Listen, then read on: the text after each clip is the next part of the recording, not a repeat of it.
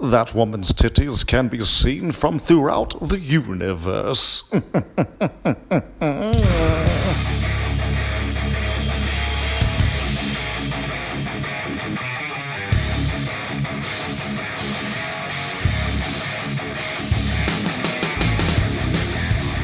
Alright guys, this is Ben Juan with Andrew.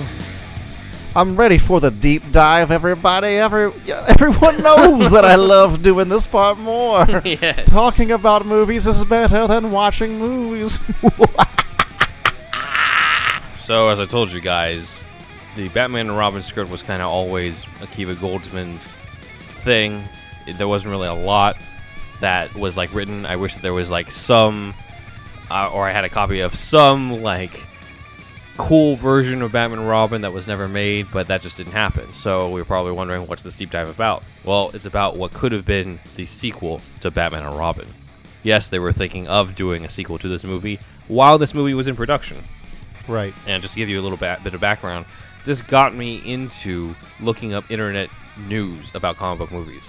In pre-internet day, not pre-internet, but like AOL days, you were looking at AOL, yeah, like when you first got dial-up internet, I would go up dial-up internet and I would look up just various upcoming movies because I was just fascinated, like, what can I look up? And I just thought, like, what are some upcoming movies that I'd be interested in? And then this day, like, changed my, like, fandom life. I typed in the words Batman 5. I imagine little Ben in front of a fucking Dell computer. It was a Mac, actually. A Mac, okay. It was an iMac. AOL days, and you're like, whoa, Batman 5. Okay. And then there were all these fan sites, and I clicked on it. I don't remember the original one. It was probably on, like, GeoCities or something. And this MIDI version of the Elfman... Angel Fire. Yeah, Angel Fire. This MIDI version of the Danny Elfman theme starts playing. And I'm like, what the hell? Was there a counter of how many people had visited that page? Probably, yeah. Remember that shit? And it was all about, here are news on Batman 5. All the fans want a darker Batman movie. They want a sequel, but we want a darker Batman movie. Batman and Robin was shit. And I was like, wow, people hated Batman and Robin. Jesus. Like in 99 or whatever the fuck, people were saying that on AOL? Yeah. People were saying that. Wow. There were already Photoshop posters. This is my first exposure to fan art. Photoshop posters of Clooney in the same. He was in the same Batman and Robin suit, but everybody had photoshopped it so that it was the same shade of black as like the Keaton suit, and of course they erased the nipples. Of course, yeah. And everybody was talking about how the title could be Batman: The Darknight or Batman Triumphant or something along those lines. Okay. And everybody was saying that rumors had it that the villains were going to be Harley Quinn, which I'm like, that's kind of weird because Joker's dead, and the Scarecrow. This is early internet fanboy bullshit, though, I feel like. There's no way. What was this based on? What was it based on, Ben? Well, what was it based on? It took me many years to find out what was the actual plans for what was going on. Okay. Turns out there's some element of truth of it. So at the time of Batman and Robin, Schumacher was meeting with a writer named Mark Protosevich, who wrote The Cell, that movie with Jennifer Lopez and Vincent D'Onofrio. Yeah, I saw that. And he was working on a 150-page draft of a movie called Batman Unchained. That was the actual title of it. It was the script. Man, before you get into it, yeah, I gotta tell you, like I actually knew I had seen some flashes of the Batman Forever stuff that blew my mind. Yeah, I was aware of some of that. This stuff, I don't know fucking shit about what we're about to go over. I don't know a goddamn thing. All right. So this is going to be interesting for sure. I'm gonna blow your mind. Then. I'm sure that a lot of listeners are in my position. I think. Right. Because I remember reading, and people had their Photoshop posters and common things like it's gonna be Scarecrow, and everybody's favorite choice for that, which felt really weird to me. Everybody's favorite choice for Scarecrow was Jeff Goldblum. And I was like, as the Scarecrow after Arnold? I don't know, but just okay. Some guy that's kind of lanky. I guess he is lanky. And then they were saying Madonna for Harley Quinn. It was a weird choice, but I'm just like, okay, all right, we'll see what happens. So here's what it actually was. It was a script called Batman Unchained. It was being written during the time of Batman and Robin. And Schumacher already kind of wanted to go in a darker direction. That would have been very crazy to see Schumacher do that. Yeah, the script dealt with Batman learning to conquer fear and to confront the demons of his past, said a Hollywood Reporter article. So it did have a brilliant yet satanic version of Professor Jonathan Crane. Satanic? They said satanic. I think they mean in terms of just like he's just really evil. Okay. So Scarecrow was going to be it, and just like with Batman Forever, Crane would have a personal vendetta against Bruce Wayne, and the other villain, Harley Quinn, had a vendetta against Batman. Harley was a toy maker who was described as sadistic in a mischievous fun sense, and learns that her true father was Jack Napier. So they've changed Harley entirely. Harley is now the Joker's daughter. So she's kind of combined with the Joker's daughter character in the comics, and sets on her own path of vengeance against Batman for killing him, basically, in the 89 movie. Right. So this would have tied way back to the 89 film. Meanwhile, Crane learns that Bruce Wayne is Batman, and he teams up with Harley to drive him insane and eventually throw him into Arkham Asylum.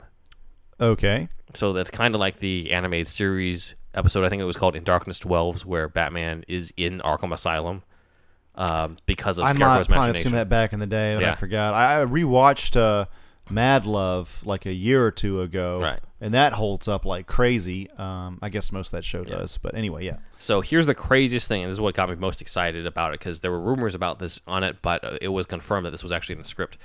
They drive Batman insane with fear gas. So Batman's hallucinating, and who does he see in the fear gas? He sees the Penguin, Catwoman, Two-Face, Riddler, and the Joker. Okay. They were going to bring back Devito, Pfeiffer, Tommy Lee Jones, Jim Carrey, but most of all, Jack Nicholson was going to come back as the Joker. Did he actually say cameo. he was? They wanted to bring him back. I don't know if they ever really talked They about never it. got that far. They never got that far. I think sometimes they interviewed him. I remember reading an interview of Jack Nicholson saying that he hadn't heard anything, but he would love to come back. Apparently he loved that role. He loved it, so he would have been down for it. Yeah. So Mark Protosevich, the scriptwriter, said Joel wanted to tie up all the films, the Tim Burton films, and his films were building up to this moment. The standout character would have been Harley Quinn, who ends the movie finding redemption. She was said to be complex, conflicted, ultimately a good person underneath. While the casting process never got off the ground, Protosevich's agents at CAA set him up for lunch with Courtney Love, who was also rep by the agency. Honestly, I could see that. Was interested in getting an acting career going. I mean, not that she's the best for the role, but I'm saying I could totally see them trying that. In 1997, 1999, 98 or 99, yeah. Whenever this was, yeah. By the way, just real quick, you probably already explained this, but just to reconfirm, this was a full script. This was a full script that has yet to be leaked, so I've been waiting over 20 years to get a hold of the script, because this is what all those rumors were about. What's this guy's name again? Mark Protosevich. Does he have a Twitter? Maybe.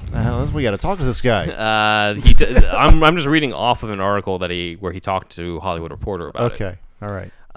Let's see. So he talks about he received. Let's see. So he talked about it. Schumacher was trying to, I guess, hunt down who he was going to cast and everything. Presumably, Clooney was going to come back. O'Donnell was going to come back. It's unknown. I don't know whether or not Barbara Wilson, Batgirl, was in the script. I imagine she would have, otherwise, because this was being written during Batman and Robin time. So, why would you set her up in Batman and Robin only to not use her? Again, apparently, in Batman and Robin, Coolio plays that dude in the motorcycle thing. Yeah. Coolio said that he was being talked to. He said, the only reason I did that part in Batman and Robin was because they promised me the villain part in the following Batman. Well, see the Scarecrow? What the fuck would he play? I don't know. He says, which they didn't do because they fired Joel Schumacher. Me and him didn't get along that great anyway. The next Batman villain was supposed to be the Scarecrow. So I think here's what I think happened. I think Warner Brothers, for whatever reason, tried to entice him to be in the movie and be like, hey, maybe we'll give you a villain role in the next one. He could have been so much bullshit thrown at him, so much. Yeah. I don't think they were actually going for him for Scarecrow, because the actor that Schumacher is on record for saying he wanted to go after for Scarecrow was Nicolas Cage. Well, look, Nicolas Cage. For these younger millennials, Nicolas Cage was semi-serious at this time. Mm-hmm. He did Con Air and Face Off. He was A-list as fuck in the 90s. He had just I don't know where this project was at during the 90s during this particular moment, but he was being courted for Superman Lives. And I don't think that was working out. So maybe it's just okay, you want a different comic book role? We got the Scarecrow. I mean, I honestly like his body type and shit. It's not. I mean, as a '90s Batman, it's not the worst thing you could think of. Right? Yeah. It does make a lot of sense. So he says, I remember going to the set of Face Off and asking Nick Cage to play the Scarecrow. The studio, and I'm sure the audience, was in the frame of mind to go too dark with Batman at the time. The studio wasn't sure about going too dark with Batman at that moment. They really wanted to keep going with this Batman and Robin type thing. Cut to Nolan fucking knocking it out of the park. Anyway, keep going. It says, during the movie, a rift forms between Batman and Robin, who comes back during the final battle to help his mentor. So they would have been separated at some point, obviously because of the fact that Batman was going to be in Arkham Asylum for some part of it.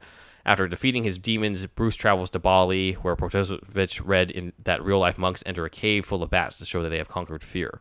So in the script, Bruce enters the cave as bats swarm around him. Credits roll. That's Perfect. Apparently how it ends. So, again, this image of Bruce facing his fear by going into the Batcave and being swarmed by bats. We saw that in the Tom Mankiewicz draft in 1983. We saw it in the cut Red Book subplot in Batman Forever. And this comes up yet again in the Batman Unchained script by Mark Protosevich for the unmade Batman and Robin sequel. It didn't really make it until Batman Begins finally brought it to life. But this idea has been traced back all the way through all these things that we've done a deep dive. It's just a cool visual because it's like he's baptized by bats. You know what I mean? Like it baptism means a new birth, a new life. You know what I mean? I don't know. You know, it's those fucking themes. So it says, Protosevich was finishing up his first draft when Batman and Robin hit theaters in June 1997. The backlash against the movie was immediate. Shortly after, Protosevich received a call from Schumacher, who asked to see his script, which was still an unpolished first draft. Schumacher shared it with Warner Brothers executive Tom Lasseter, among only a handful of people on the planet who have ever read the script, which is Protosevich basically saying, like, this has not really been leaked out, only a few people have read it, type of thing. But presumably, with Batman and Robin, given the backlash, WB didn't want to keep going. With Schumacher, they didn't want to go in that direction. Huge backlash at the time, man. Yeah. Schumacher, I think, given the backlash, probably didn't want to keep going either. Yeah. With that. Because these movies, they're huge and they take up a lot. Yeah. So it's Warner Brothers' top property, man. Yeah, yeah. So Schumacher was out, but they still like the idea of doing another Batman movie. Yeah, of course. You got to keep this fucking money train going, man. So at that point, enter two other screenwriters named Lee Shapiro and Stephen Wise. And they get in contact with another Warner Brothers executive and want to pitch their version of a Batman sequel that would sort of bring it back to similar thing to what Batman Unchained was going to do. Bring it back to roots. They had a different take on it, but the name of this project wasn't Batman Unchained. It was called Unchained. It was called Batman Darknight. Okay. And that's Darknight as one word and one K. Okay. Oh, yeah. Yeah. I see it on the page here. Yeah, exactly. So I have the script in front of me. Yeah, there's 1K. And that kind of was inspired by an old movie that they liked. Let me see if I can find it. Let me check in here real quick. Yeah. Maybe some of the listeners are thinking the same thing. So this has very little to do with that as of yet unseen by the public script. Right. This is a completely different draft. Completely different. Yeah. Now, this is one that I have read that we can do a deep dive in. Okay, copy that. All right. But I can't do a deep dive into the other one. I can only go into the reports because I've never read it. There's no other details as far as you know for that one, Protosevich or whatever? Unfortunately. I wish I could find more. It's a script I've been dying to read ever since I first typed in Batman 5 into... God, what was it? Netscape Navigator or whatever. Yeah. 90s. So, okay, yeah, I'm very interested in that. I'm interested in it too. Like, why would it be called Unchained? Like, I don't know. Maybe because he breaks out of Arkham, and he faces his demons and stuff. I just wanted to see. Honestly, the biggest thing I wanted to see was a return to a dark Batman, and to see Batman see Jack Napier. I wanted to see Joker return and the hallucinations and how those scenes would play out. It would have been a cool scene. Yeah, for sure. Yeah, of course, and like that would wind up on.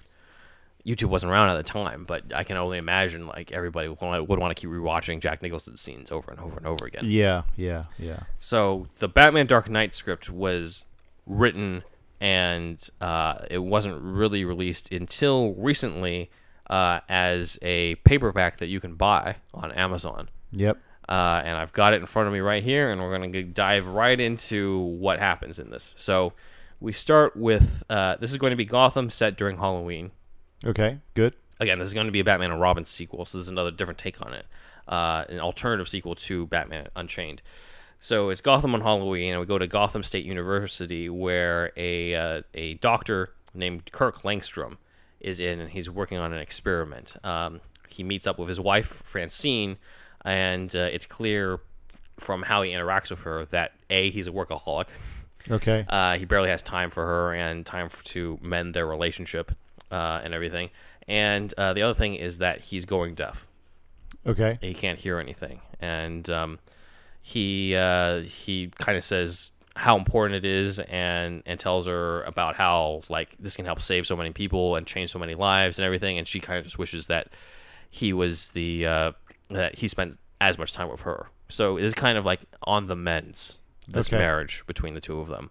But he ends up working late that night, and then he starts hearing this voice talk to him. There's another person in the room, calling him guilty of nepotism because Francine is on the board over the university and everything.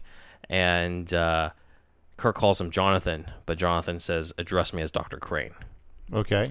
And Crane talks to him about, you're a man of science, think rationally. The Board of Regents. Oh wait, sorry, that's Kirk's line. Tells him the Board of Regents have always been impartial. There's no favoritism here because Francine's around.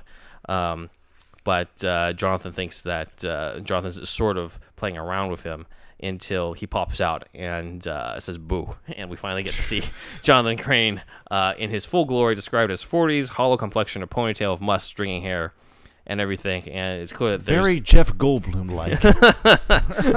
Potentially, I had somebody different in mind when I was reading it. But he says, "Happy Halloween," and Kirk says, "Sometimes I think you're just as insane as your patients at Arkham." Okay, yeah, for sure. So that's a standard line, I think, in the situation. It is. Yeah. So Shapiro and Wise have come up with the idea that Jonathan Crane is a doctor at Arkham Asylum, which was not anything in the comics. Yeah. And was going to be something that ended up in Batman Begins. You're going to find there was that one line from fucking Falcone or something. Yeah. One of those guys like, "You got a nut job running the nut house," or something like that. Yeah, there is that line. There's a similar thing. So Jonathan says to him, and I shit you not, since you just mentioned that scene, he says, "Have I ever shown you my work, Doctor?" There you go, yeah. Kirk says, "No, and frankly, I'm not," as if to say, not interested, but Jonathan already stretches out his arm, and the fear gas shoots out at Kirk. Yeah. And Jonathan says that he's, quote-unquote, swapping one rat for another. And Kirk is wondering what's happening to me, and he falls, and he basically gets accidentally hit with a syringe that contains... or not with syringe, the broken glass of the liquid that he was working with. It was for his experiment, and it gets into his blood. Okay. And he starts transforming as Jonathan Crane leaves. And he grows the fangs and the claws, and he turns into a giant bat. Awesome. So this Batman Darknight was going to be Scarecrow and Man-Bat as the villains. Oh, shit. Okay. Yeah. As you can see, with Scarecrow creating Man-Bat right off the bat. It seems like there's been kind of a low, maybe not low key, but like there's like kind of a movement to get Man-Bat really off the ground, like to get him in a fucking movie. Yeah, exactly. And this is the first time that they attempted that. Can I ask you a question about this real quick? Sure. I've never read a Man-Bat comic. Mm-hmm. Are they that good? Like, why is there? It feels like there's other villains they could do. It's classic Incredible Hulk type stuff, where it's like, the monster's not really you.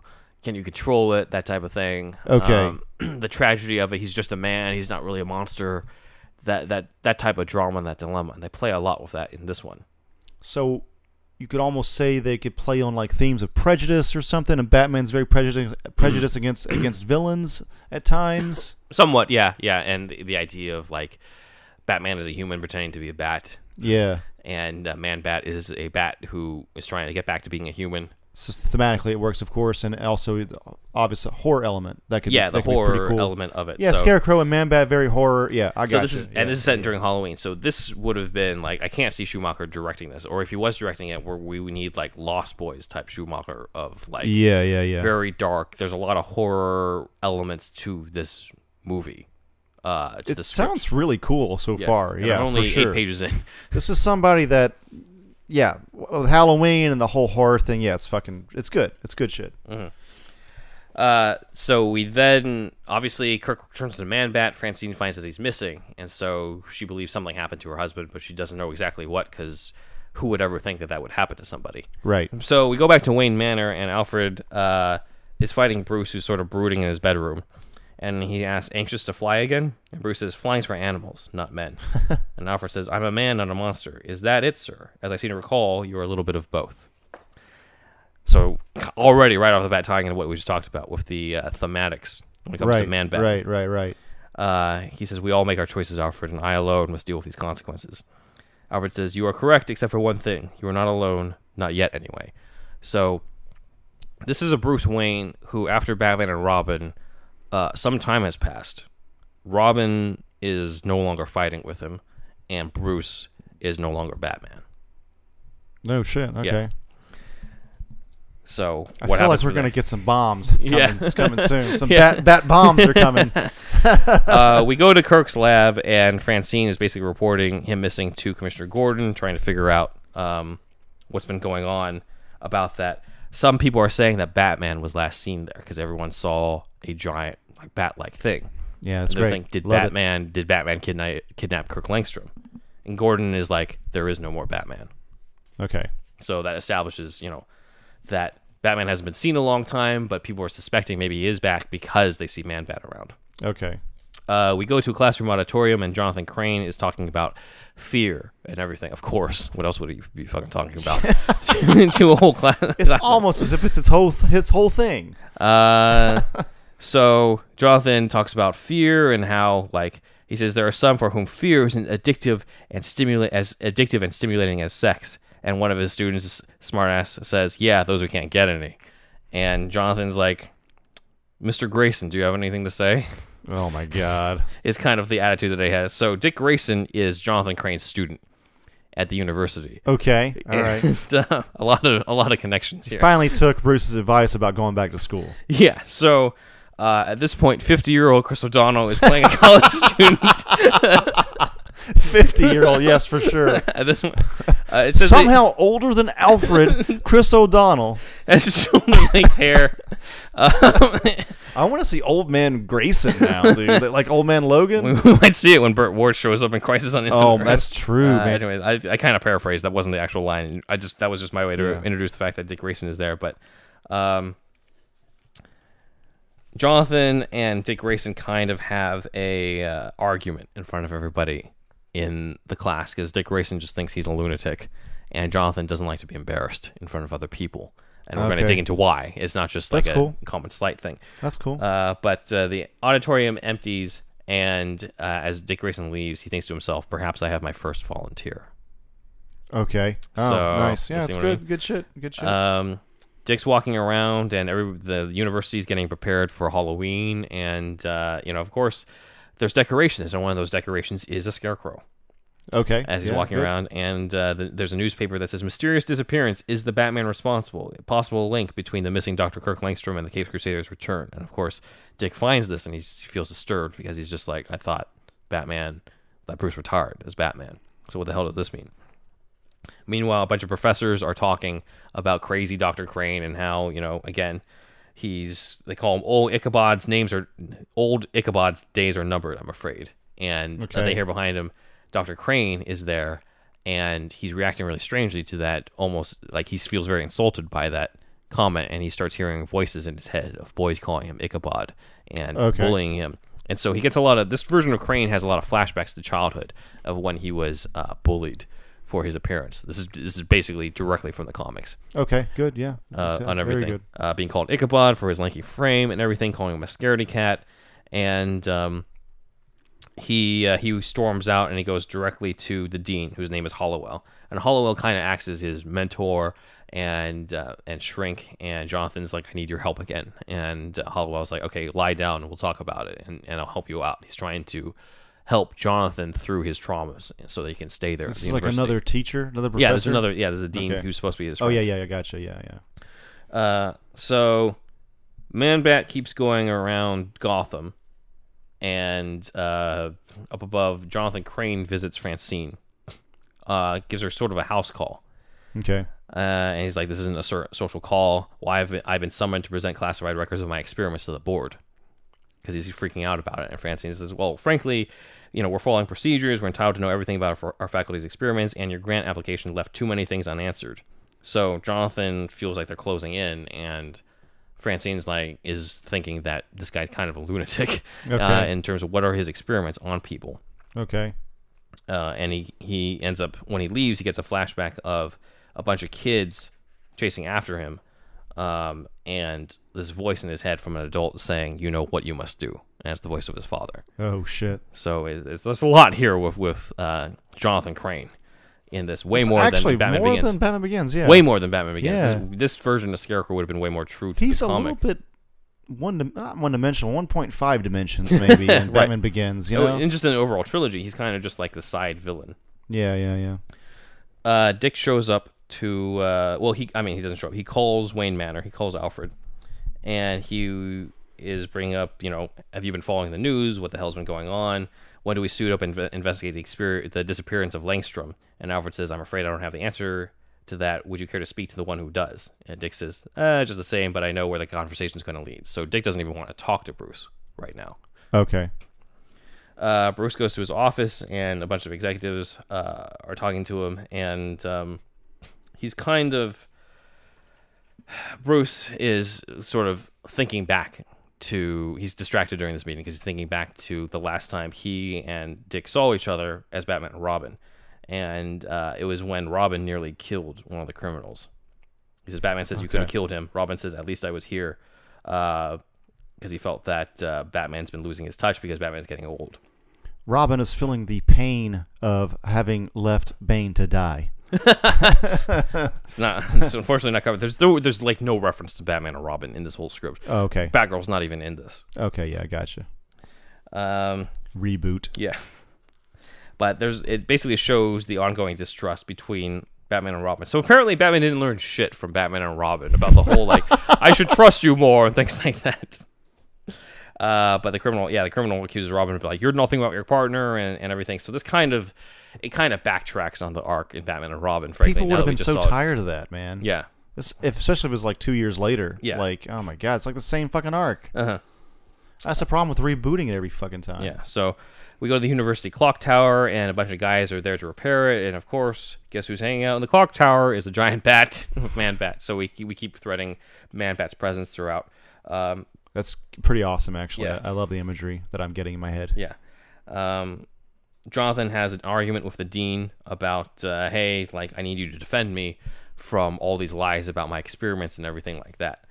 But the dean is telling you your work is not look, your job's fine. You're not that much under fire and everything like that. And Jonathan's please, I need you in my corner. Okay. Everything. So this friendship is clearly set up to be his only grip on humanity. This friendship that he has with the dean, which is very interesting because that's never been covered in the comics. But this is something that these writers, Shapiro and Rise, have been adding to it. So he's like, hey, I'm your boss, your therapist, and your friend. I'll always be here for you. And Jonathan walks out, and under his breath, he says, we'll see. So Bruce is talking to Alfred. There seems to be a lot of, honestly, Bruce is retired, and it seems like all he does is talk to Alfred. Well, if he's retired, what else is he going to do? Yeah, I know. Alfred says trouble doesn't simply disappear because Batman is no longer around. Bruce says some say Batman is the source of trouble, that he invites more crimes than he prevents. Alfred says Batman exists due to crime, not the contrary. You have a responsibility to uphold. Bruce says, to whom?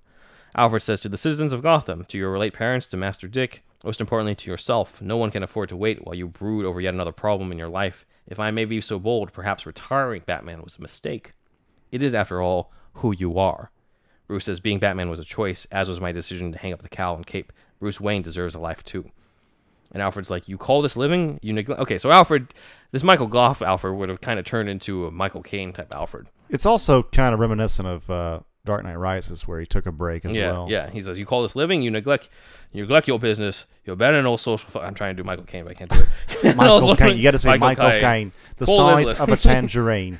You neglect your old business. Yeah, I can't do the broken Michael Caine voice. I'll have to ask Steve Coogan or whatever. You abandon all social functions, and Master Dick believes you want nothing more to do with his. Frankly, the mood in this household has become more funereal than again. Bruce says Batman will always be part of me, but that part of my life will remain down there, buried for the time being. Okay. So, again, he refuses to be it, and then we have a flashback to the Batcave where Bruce says, I want more for you than this. You need to discover who Dick Grayson is apart from Robin. Dick says, I am who I am. Bruce says, how can you? This is the only life you've known outside the circus. We're not here to entertain the crowds. And Dick says, this is the life I've chosen. Bruce says, are you sure it didn't choose you? You need time away from here, away from me, away from this life. Dick says, you've been trying to get rid of me ever since we met. You don't want me to be like you. Bruce says, you're right. I want you to be better. Yeah, good. And then it says, if you're nothing without the suit, then you shouldn't have it. No, that's a different movie. Then Robin sees Man-Bat's wing flap in the night and gets an idea about his name again. Yeah. I don't know.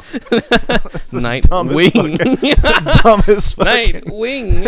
Huh. They tie it all in. Yes. So man. Dick says, so Batman will once again fly solo, and Bruce says, no, as of tonight, Batman will not fly at all. And then he shuts down the Batcave. So that's the end of that flashback. Why? I'm sorry, man. I know I sound like an idiot, but why is Bruce Wayne retired again? I just told you because, well, I think it's. You know what? It's been good a question. Long day. It's been a long day, man. You know it's what? Been a long day you know for what? me. It's a good question because it feels like a repeat of Batman Forever, where it was just like I should stop being Batman for you. Type of thing. Before I was just like, I don't want you to go after Two-Face. I want better for you, so I'm going to stop being Batman. And this one, it's like, I want you to like have a life of your own and not be in my shadow all the time. So I'm going to retire the cape and cowl. So I don't know. It's not my favorite reason. He's doing it to let Robin grow. To have a life. So that's Dick why. Grayson grow. Yeah. So that's why Dick goes to college as a 50-year-old and sees that. Finally gets to go to college. Hey man, you got to graduate sometime. Go ahead, Jonathan Gray. Yeah, no, DeVry, man. So.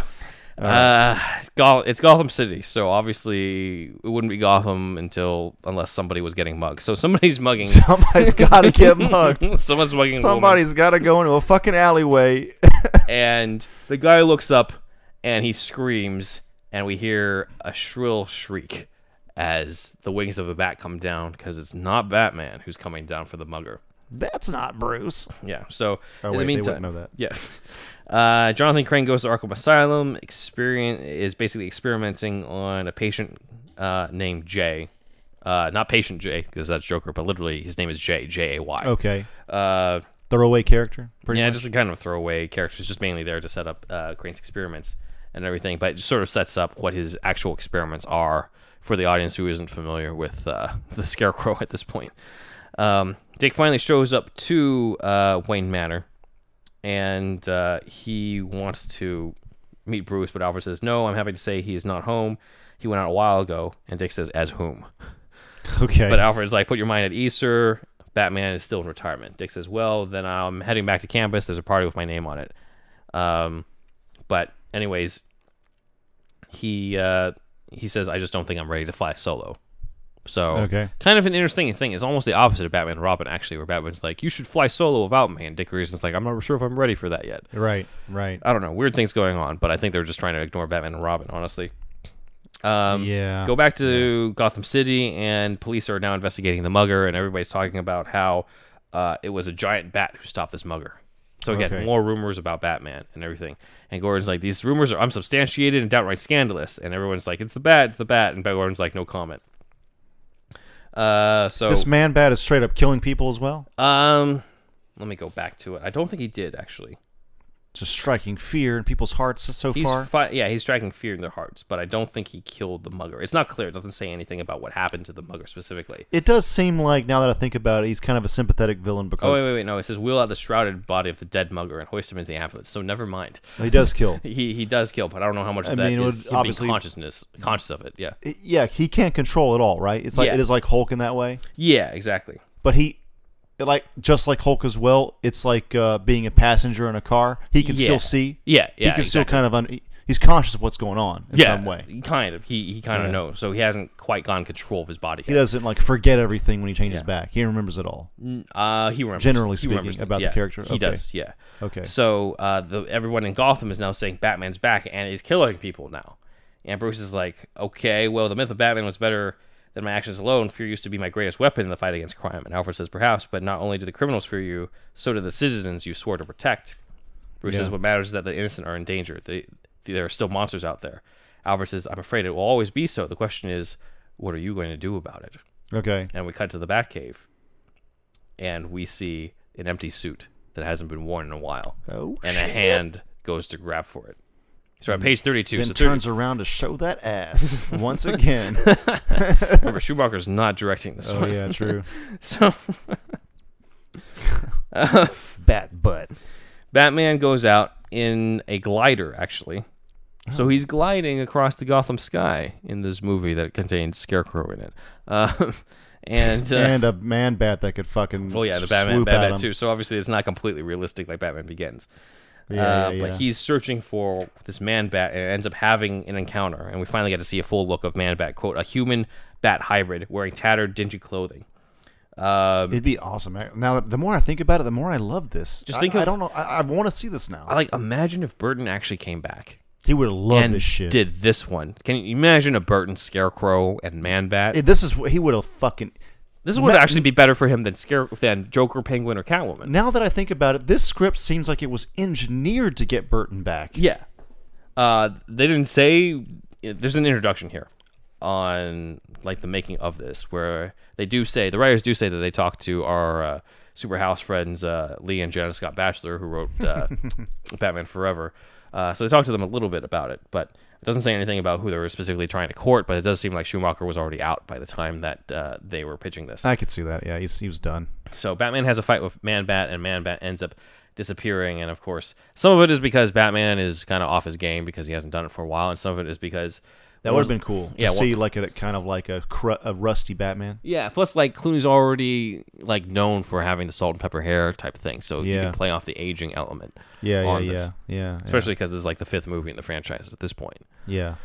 We go to the university, and Dick goes to a Halloween party, and he meets up with and turns to face. He has a brief conversation with a female classmate named Dinah, who's wearing skin-tight black leather and fishnet stockings.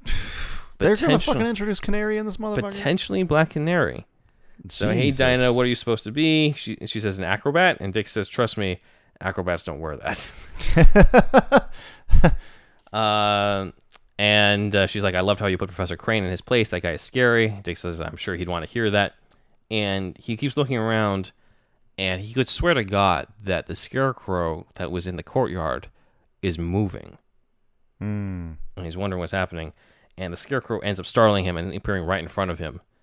And he disappears, but Dick's walking around and he flinches in pain because it's almost like a dart shooting into his neck, but a piece of straw connects into his neck. Okay. And he starts seeing things. Hold on a second. Did I skip something? Because he shouldn't be... We can cut around it, bro. Don't worry. Yeah, hold on.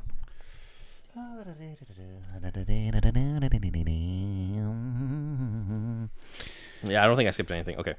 All right, we'll go back to it. Okay, so Dick Grayson then starts seeing the Scarecrow around. He has a fight with the Scarecrow, and he rips the mask of the Scarecrow off, and he sees John Grayson, and he sees his father and everything. And of course, this is all hallucination. Yeah, he's not actually fighting anybody. Everything. Sure. And the body decays in his arms, and Dick's like, no, don't leave me again. And the skeleton's like, you killed me. And so he's hallucinating the death of his father and all that again. In the meantime, everybody's surrounding him and at this Halloween party, and they just think that he's a raving lunatic. And so the police have to take him in. And Dinah Lance, the future Black Canary, says somebody called 911 as they go and they take Dick Grayson to the ambulance. Okay. Because they think that he's gone mad and had a psychotic breakdown. They put him in Arkham? Yeah. So they put them in Arkham under the care of Dr. Jonathan Crane. Ah, yes, indeed. Of course. Who dressed up in the Scarecrow outfit as the disguise so that he could do that as revenge on Dick Grayson, because he sees Dick Grayson as a bully just like the people who bullied him when he was growing up. Okay. So let's see. Bruce is in the Batcave. He's like, why am I doing this again? I thought I was still cut out for it. And Alfred says, you appear to be cut up for it. So Alfred's being very putting in this one. Oh, my God. They don't have as... Nice to see you, Master Grayson. I still see you. He's taking on Schwarzenegger's Bruce, line. I am Alfred in this movie. Because you are the one who's cut up. Arnold is fucking jacked in this movie, bro. Bruce, you should be lifting more. Oh, my God. Eat more protein. I shoot testosterone in my butt every morning, Master Bruce. Only 225 on the deadlift. Stop being a pussy. Oh, man. It's too hot in here. It is. Alfred says, I'm afraid there's more bad news. Master Dick has been committed to Arkham Asylum. Oh, so shit. Bruce Wayne is like, what the fuck? So he goes to Arkham Asylum, and we meet... Bruce is like, what the fuck? No, he doesn't say that. He turns to Riddler. No, what the fuck am I saying? We are not high, by the way, guys. He turns to... Who the fuck is he talking to again? He's talking to Alfred. He turns to Alfred, and he's like, what in the fuck? What in tarnation? Oh, man. This deep dive is going off the rails. Totally out of character, man. Oh, my God. He's saying... Who wrote this? Who wrote this? Got Billy Bob Thornton as Bruce Wayne with Arnold as Alfred. Oh, dude. Sling Blade. What if Sling Blade showed up as a fucking Batman villain? I guess it would have been too easy to figure out. You wouldn't have to go in detective mode too long to figure that one out. Imagine, okay, maybe Sling Blade, like a redneck hick version of Killer Croc type of thing. That could be interesting. It'd be kind of cool. Yeah. Yeah, it would be. All right, more serious. What the fuck is this talking? We are not drunk or high during one of this. It's just been a long day. We had water, dude. It's just hot. We have heat stroke, maybe. Maybe. Okay, so we go to Arkham and we meet an old friend from the Batman Forever script, Dr. Burton, the administrator at Arkham Asylum. Dr. Tim Burton. Dr. Tim Burton.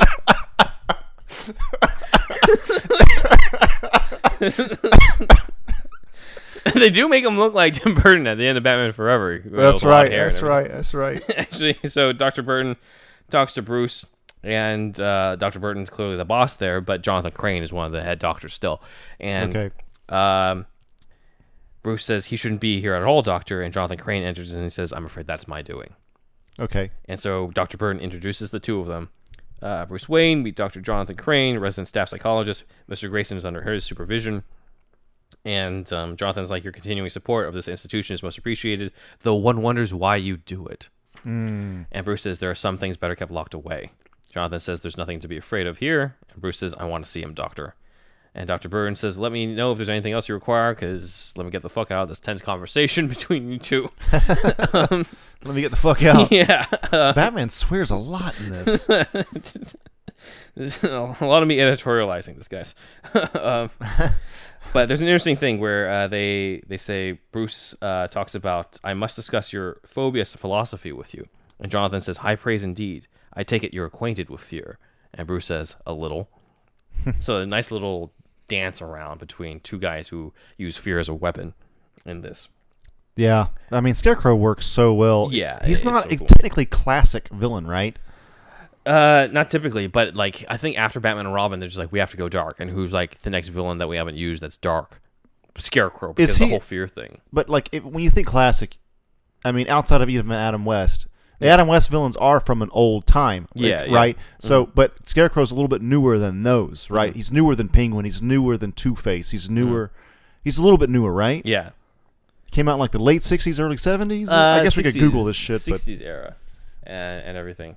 So he's somewhat classic. Not as well known, but he's somewhat classic in this. And he was just way too dark for 66 Batman, I guess. Yeah. I mean, there was a character named, I think, Shame, played by Cliff Robertson, who ended up becoming Uncle Ben, who did douse Adam West in fear gas at one point. Oh, he did? Yeah. Oh, but well, shit. Obviously, Adam West was just... The Adam West Batman fear gas at that point was just like, it wasn't him hallucinating his dead parents coming back to life and shit. That fucking... when Batman douses the guy and you get to see the hallucination of the bat... Yes. In Batman Begins, one of the best scenes. Mm-hmm. All right, keep going. So they keep talking about Dick Grayson, and Jonathan says, it's not unusual for a boy of his age to experiment, so he's trying to chalk this all up to college drugs and shit. Right. He says, witnesses say he kept shouting, don't leave me. Does he have any abandonment issues you're aware of?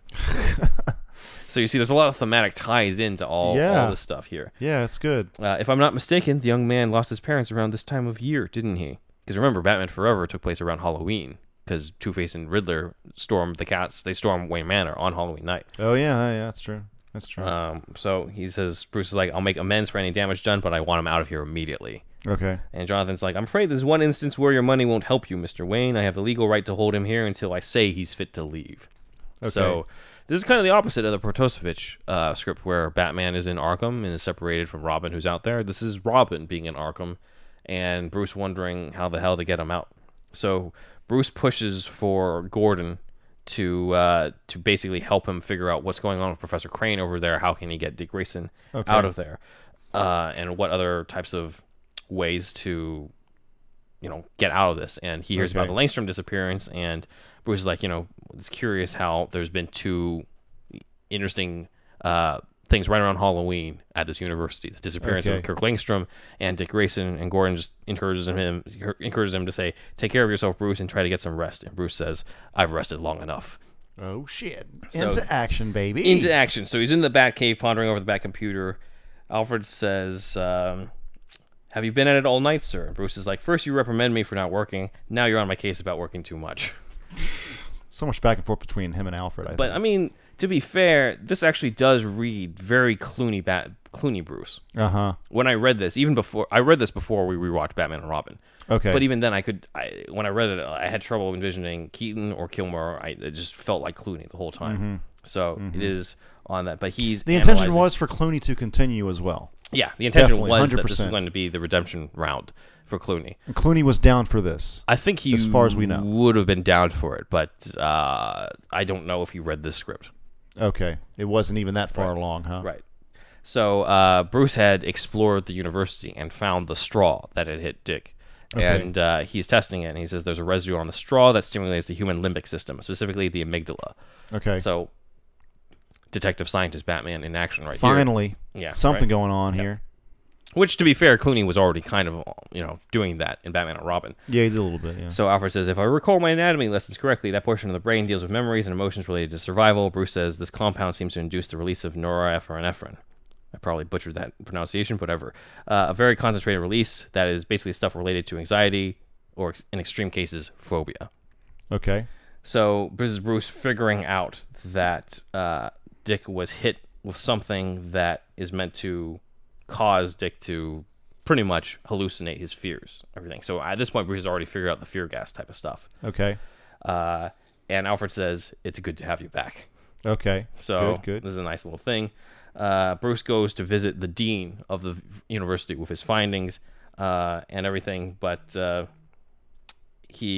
not really enough to sort of accuse Dr. Crane about this type of stuff on it. So but he's suspecting him at this point. He's suspecting him, but the dean is like, he's got Jonathan Crane's back on this. So, Mr. Wayne, you'll be instrumental in Master Grayson's recovery, probably more so than any psychiatrist. And then he leaves, and that's when Bruce Wayne runs into Francine Langstrom. Okay. And Francine is fucking pissed at Bruce Wayne because she thinks that Bruce is spending more time trying to divert the police to investigating this college kid who got high at a Halloween party than on the disappearance of her husband. Okay. So Bruce, it says, you must be Francine Langstrom. And because he's already figured it out, because Batman is the world's greatest detective again. Yeah. He says, I think you're misinterpreting my actions. Did your husband have any dealings with Dr. Crane? Because I think there's a connection. And now he gets Francine on board. So the only female character in this movie is Francine Langstrom. There is no romance of any kind in the whole movie with Batman. Okay. It's the love story of this movie is between Francine and Kirk. Good. Man-Bat. That's good. Yeah. So it's a kind of interesting way to go about it. I had 4 movies with him, dealing with chicks. And funny enough, Clooney, despite his reputation, didn't when it was his turn as Batman. There was no big love story type of thing. Really, Julie Madison was in 3 scenes, and that's it. He's just leaving her. Yeah, it's kind of throwaway almost. Yeah, exactly. So he brings up to Francine the connection between Crane possibly being responsible for her husband's disappearance and for what happened to the guy that he's supposed to be guardian for. So he leaves his number to Francine and everything. Meanwhile, Dick tries to break out of Arkham Asylum, and in response, Jonathan hits him again with the fear gas. Okay. Let's see. Other news: police still have no leads on the disappearance of Kirk, as Manbat's listening to a report about Manbat being missing, and Manbat hears the name Francine. And he says, he actually enunciates her name. So he's as the Bat? As the Bat, yeah. Wow. So Man-Bat is able to start speaking now. Oh my God, this is wild. This would have been a hell of a animatronic CGI type thing in order to make this believable in 1999. Yeah, this would have been probably animatronic even at this point. This would have had to have been like a majority of this budget. You'll notice the action scenes in this script as we get further and further along are very low budget compared to what you saw in Batman Forever and Batman and Robin. And I think because they were smart to know we gotta have the superhero costumes, the Batmobile, the Scarecrow costume, but most of all, Man-Bat has to be believable. And everything. And that's where most of the budget. That's why this shit wasn't made, dude. Probably. Yeah. I mean, there's a lot of reasons. It's expensive as fuck, but yeah. Hey everybody, it's Andrew. I just wanted to tell you about our friend Israel's retro gaming shop, RetroCo. If you go to retro-ko.com, you'll be able to see all of his retro gaming goodies. If you wanted to get that Sega Saturn hidden gem from back in the day, or if you wanted to get the Famicom disk system that you never got as a kid, or any other type of retro game that you were into, or import game, please go to retroco.com. That's retro-ko.com. And if you use the SuperHouse code Johnson's Ballsack, you'll be able to get a little bit of a discount at checkout. So please, once again, if you could just go to retroco.com. You can also go to facebook.com/retroco with no hyphen. That's RETROKO. You'll be able to find him on Facebook as well. If you were looking for that PlayStation import game that you never got, if you were looking for that Mega Drive game that you never got, or any other kind of retro game, any import game, it could even be European, Israel also curates bundles at RetroCo, and he'll curate that bundle just for you. So please, go check him out. If you put in the code Johnson's Ballsack at checkout, you'll receive a SuperHouse discount. So we go to the university boardroom, and on the board are, of course, the dean, who is Dean Hollowell, Crane's friend, Francine Langstrom, and Dr. Burton. This Hollowell character is created for the movie? Is created for this, I think so, yeah. And so they all have charges against him on professional negligence, conduct unbecoming a doctor and professor, willful misappropriation of governmental and private funding. So all this type of stuff based off of what he's doing at Arkham Asylum. And so while they're saying this, Jonathan is equating this to his childhood traumas of being bullied and everything, and sees them as the bullies.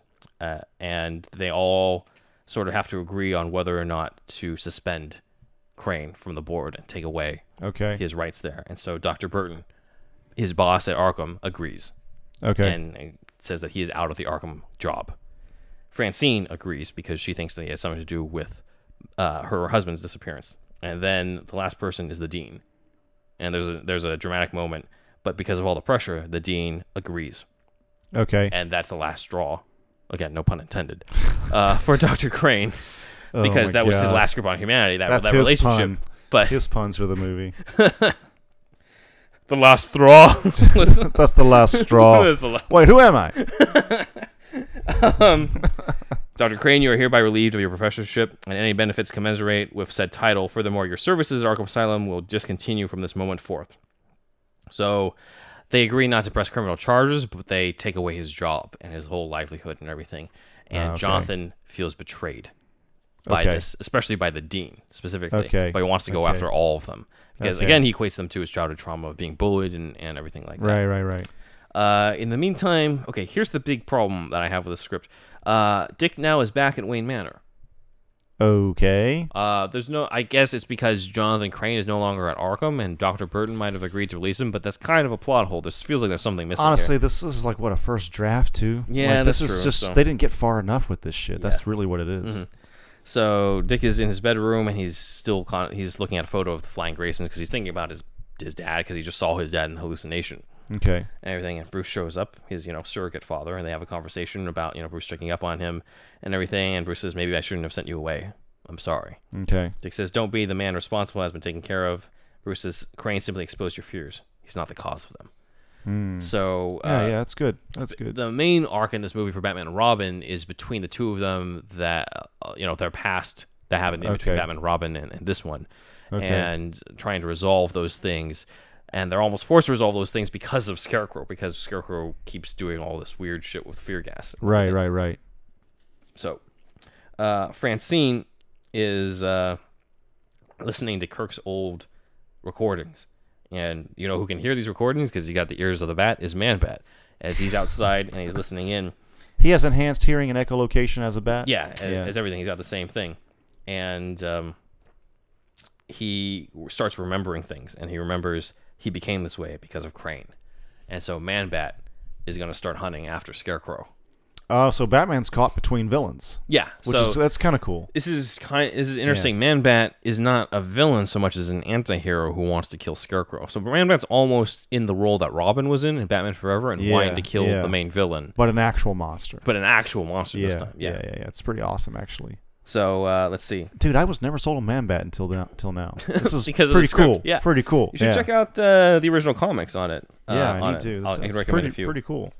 But Francine's pretty responsible about Crane being responsible for her husband's disappearance, and then calls Bruce Wayne about it. And Bruce is like, "Let me see if my influence on Commissioner Gordon can get to the bottom of this."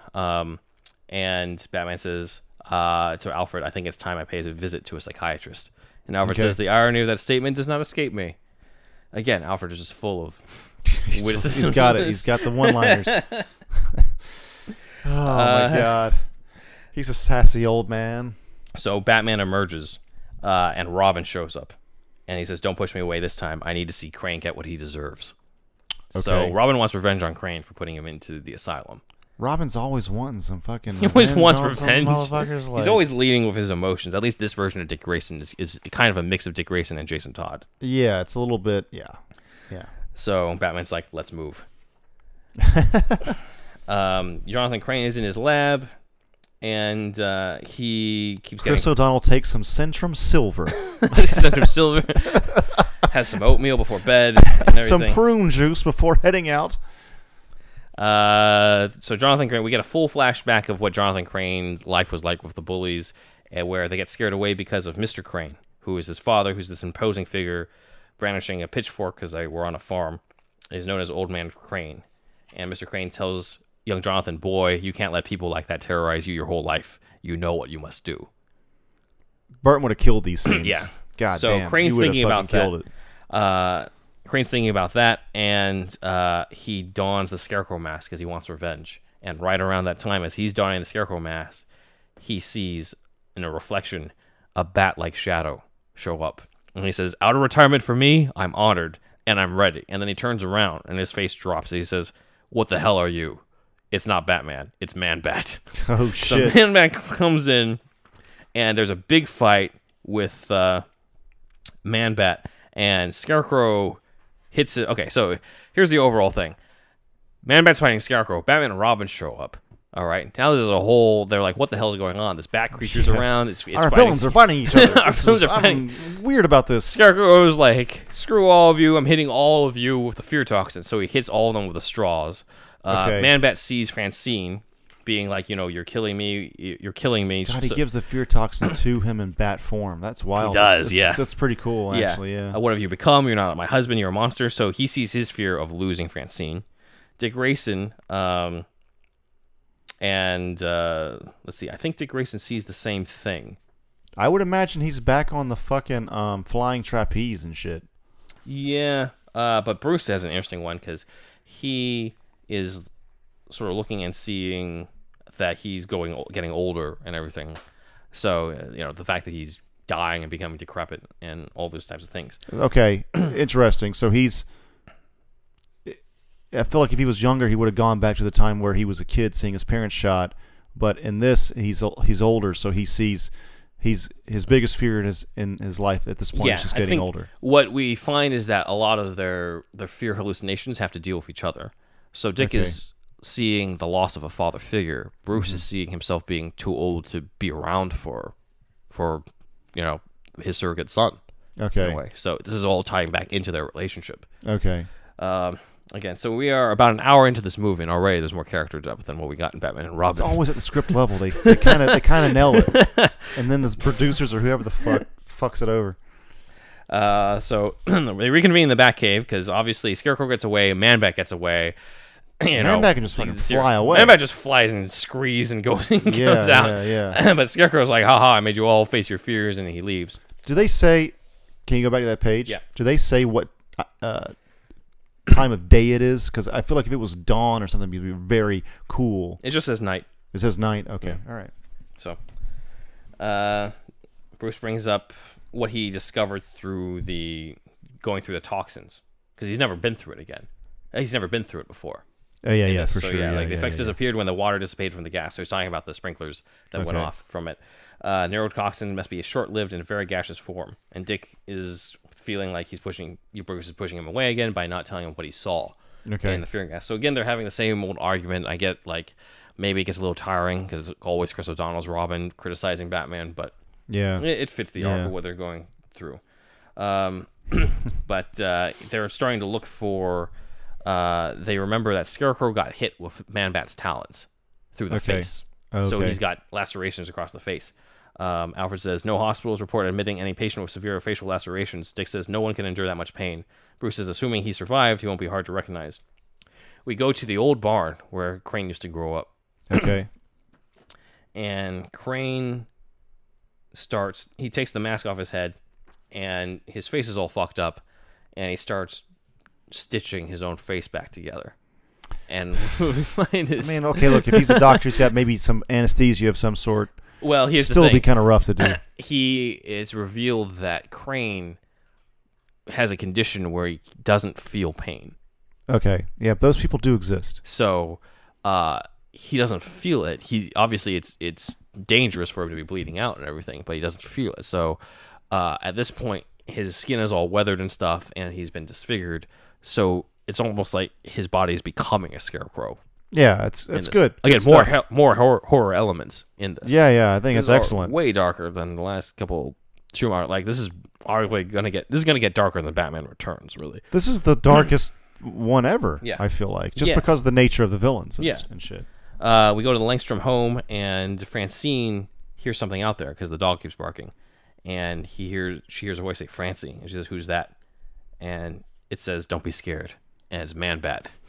Okay. And it's Dr. Burton again. Go away wherever you are. It just shows up out of nowhere. Dr. Tim Burton. Dr. Tim Burton is here. Get out of here if you're not Johnny Depp or Helena Bonham Carter. Yeah. And a Man-Bat does a gesture where he blows her a kiss, which is what Kirk did in the very beginning. Okay, yeah. And that's what makes her figure out, oh my God, it's you, it's Kirk. Kirk is the Man-Bat. He's the creature. That's why he's been disappearing this whole time. So we get a nice little reunion scene about in the midpoint here. Mm-hmm. Scarecrow just goes on. This goes on full with. I mean, Burton would have killed this thing. Doors to gigantic decrepit barn open. Scarecrow steps out from the candlelit barn into the dark farmyard. He is nothing more than a billowy, lanky silhouette with a gauze-shrouded face, a terrifying image. He walks across the same yard from his flashbacks, though it appears to have been untouched by human hands for years. He stops at the old wooden fence that borders miles of a dried, dead corn. In the distance, green haze shrouds Gotham City. Scarecrow clasps his hands together as he faces the city and says, "And I will show you something different from either your shadow at morning striding behind you or your shadow at evening rising to meet you. I will show you fear in a handful of dust." He spreads his arms. A crow lands on one outstretched arm. Oh, my God. So imagine that. Imagine that being directed by Burton.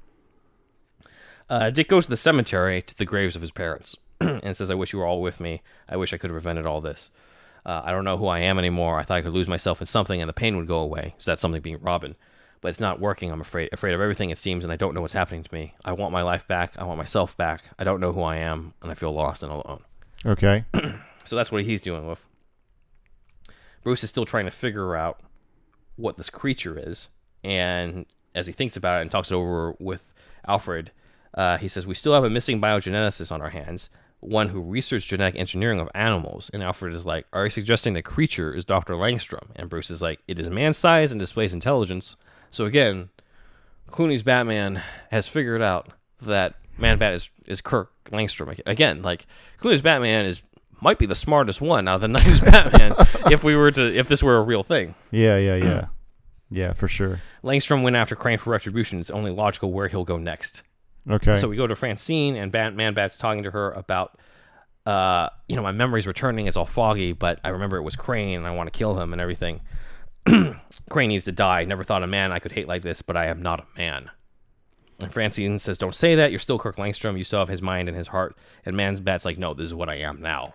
He can't go back. I thought he goes back and forth. Well, in the comics he does, but this one, he's not sure if he can. He thinks that he's like this forever. Okay. And Francine, who's also a fellow doctor, is like, we could fix this. We can find a way to revert you back to being Kirk Langstrom again. Such a sympathetic, quote-unquote, villain. Yeah. And she keeps telling him, I love you. And he's like, how can you love a monster? And she's like, you're not a monster.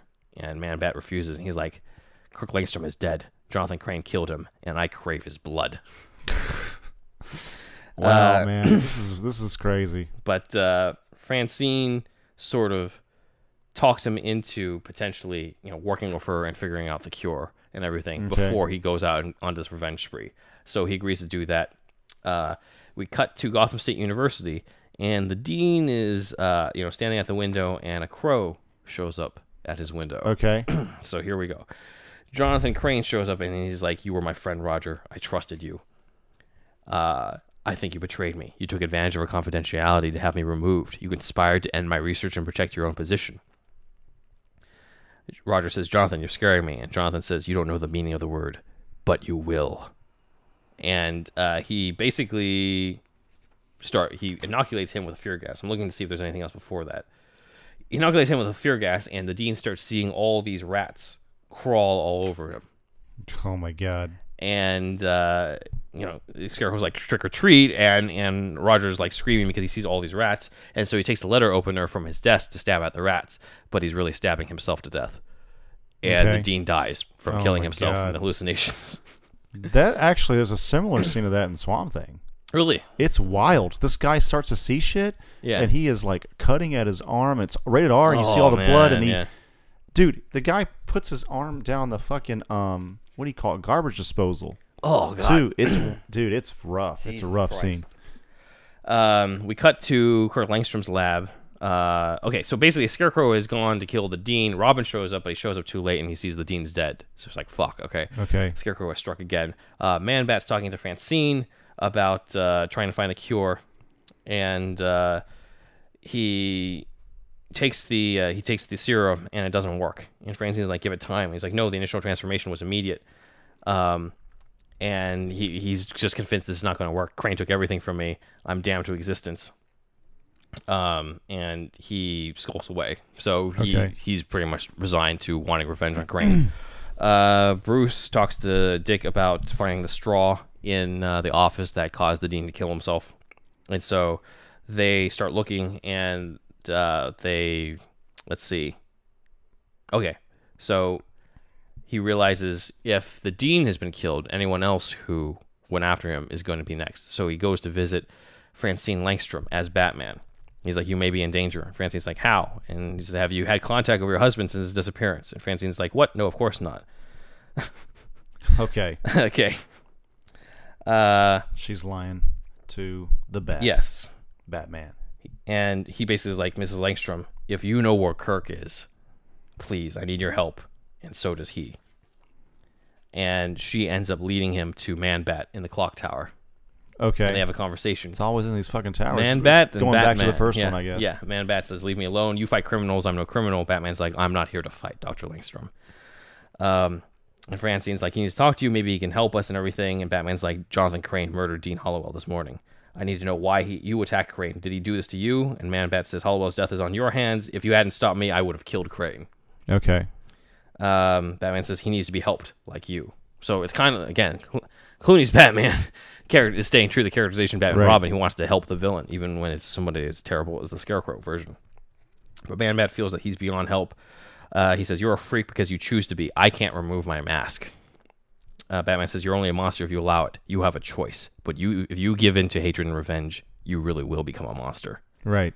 So standard stuff that we've seen from the previous movies, but the monster thing is more of an element here. Yeah.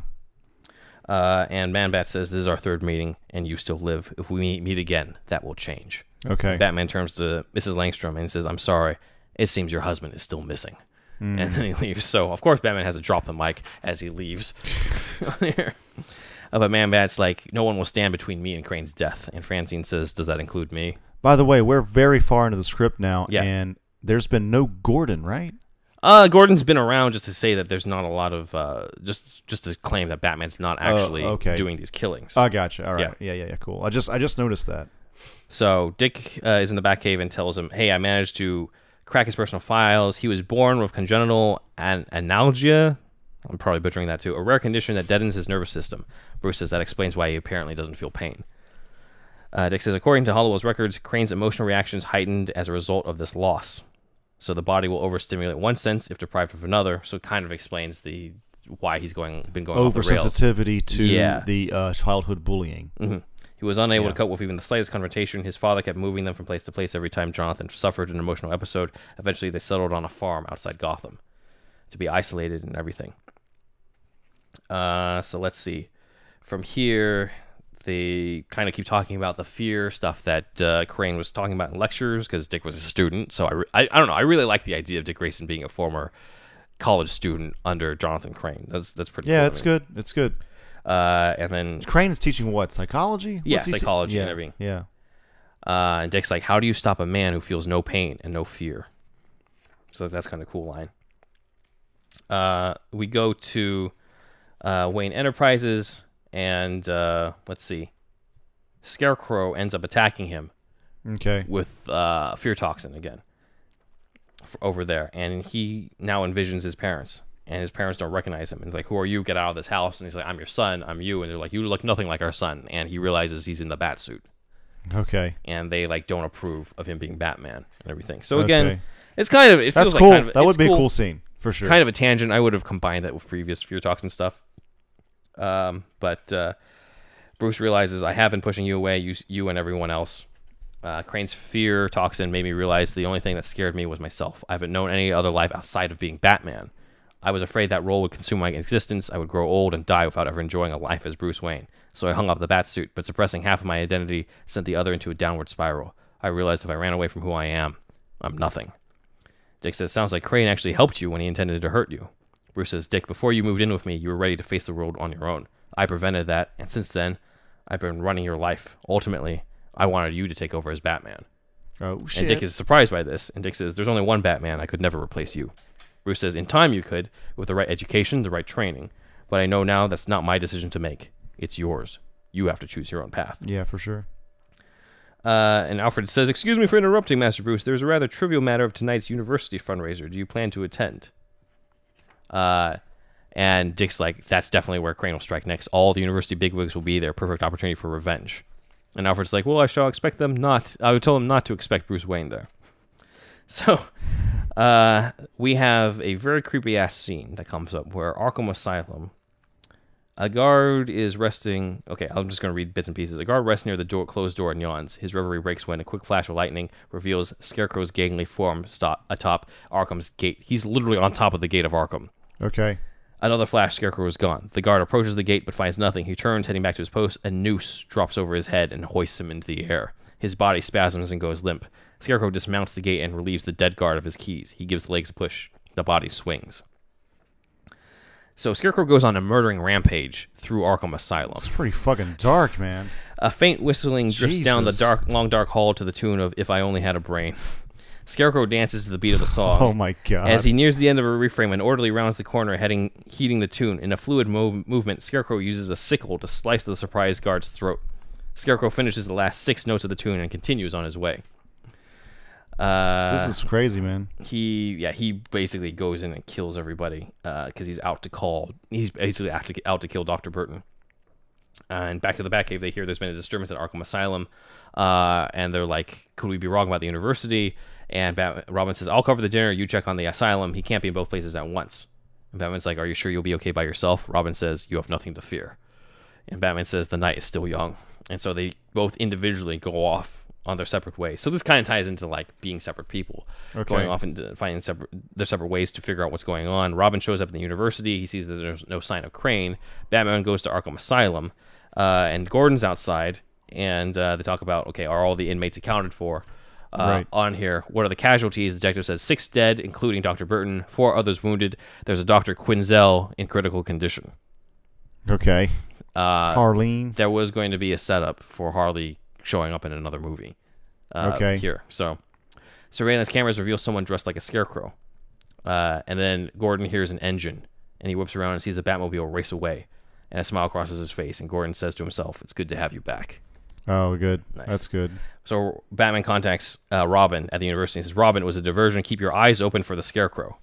So at the fundraiser, Francine Langstrom's there talking about the Gotham University, trying to raise it. And as she's on there, everybody starts reacting, and she turns around. They see that there's a figure in a pumpkin head, an oversized burlap cloak, waltzing in behind her. So this would have been creepy. And everyone's like, "What the hell is that?" And it's revealed, of course, to be, guess who? Jonathan Crane. Yeah. And he's out to take out Francine and basically everybody at the university for rejecting him, and says, "Let the nightmares begin." And so he tries to, and he's got a fucking scythe. So again, like, all the imagery of Scarecrow is in this movie that didn't end up in what we saw with it. But he throws a pumpkin under the crowd and smashes. Batman Begins. Batman Begins. Yeah, looking back on that, like, it's a good movie, but like it feels like he's underused almost. He is. Like, Ra's al Ghul is the main villain of that movie. Like, Scarecrow is a side villain. Yeah. I mean, the thing is, Ra's al Ghul's got the League of Assassins and whatever that really plays into his arc and his time period. I get it. Mm-hmm. Makes perfect sense. It is a good movie, but Scarecrow's ultimately, to me personally, a little bit more interesting. Yeah. This imagery here would have been amazing, though. So he throws the pumpkin head on the ground, and then it explodes into the gas, and everybody succumbs to the fear gas. Okay. So it's kind of like the end of Batman Begins, where everybody's under the fear gas, except it's in a university auditorium. So again, remember what I said about, like, this kind of a lower budget in terms of the action sequences? Yeah. There hasn't been any big sprawling. Yeah. There's no big chase scenes through the streets of Gotham type of stuff. Right. So Robin says, "Batman, he's here." And Batman says, "I'm about 3 minutes out in the Batmobile." Robin says, "Move it, Grayson. You can do this." So Robin has to face Scarecrow alone. And there's a big fight between the two of them. And Scarecrow has a line where he's just like, "Birds are supposed to be afraid of Scarecrows." And he's basically Scarecrow with a scythe versus Robin on the other face. So that's pretty fucking cool. And he grabs Francine and says, "You're last on my list." She resists and punches him in the face. Scarecrow pulls a loose stitch out of his face, regards it, then grins. A loud crash draws Scarecrow's attention towards the rafters, because guess who he just tried to kill?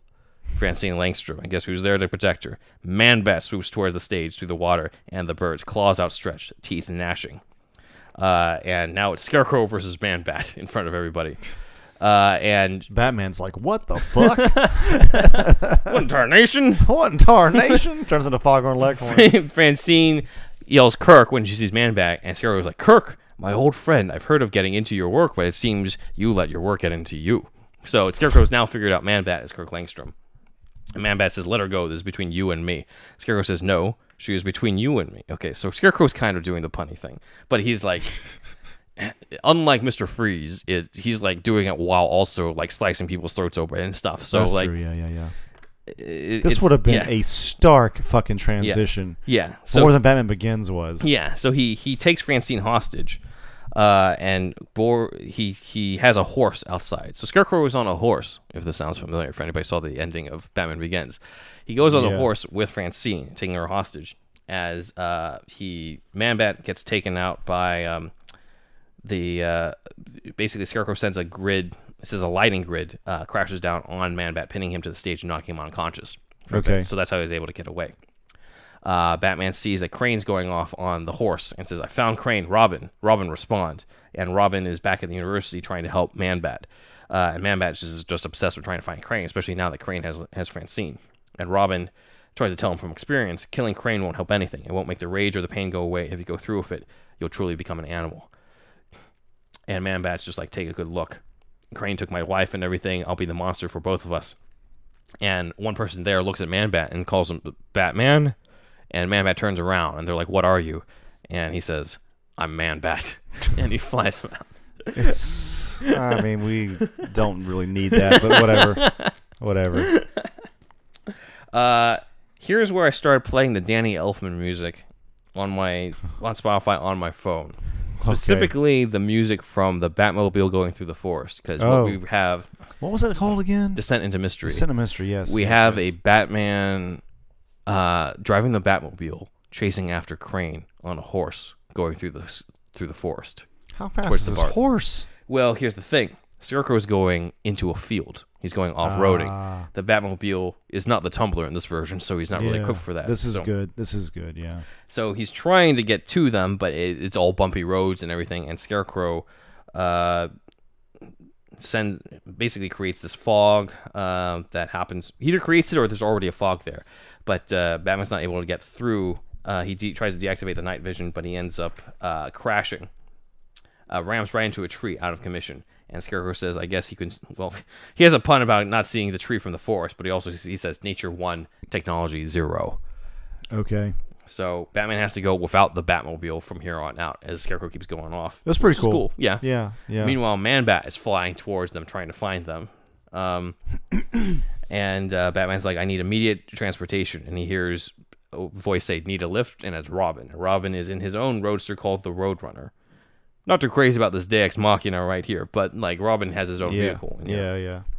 Well, he's had it before. I mean, he's had it in fucking 2 other movies. He hasn't had his own car. It's like a car. It's not a Robin has motorcycle. a car. He doesn't have a motorcycle. Yeah. A car that can go through the woods better than the Batmobile? Apparently so.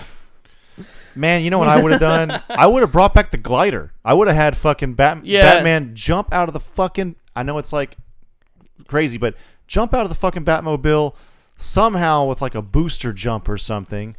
I don't know. And you know who's flying beside him? Manbat, which would have been fucking nuts. Yes, that's true. Batman flying. But he's after Crane though at this point. They're both going after Crane though. So he's sort of safe in that way.